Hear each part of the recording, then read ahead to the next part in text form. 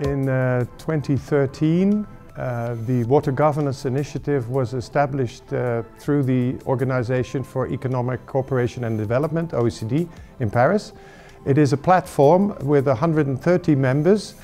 These are the OECD countries, but also non-OECD countries. They are international financial institutions, but also NGOs, the youth, academia. So it's a very broad stakeholder engagement platform, independent, but organized through the OECD. And they invited me to be their chair. So I'm the independent chair of that platform.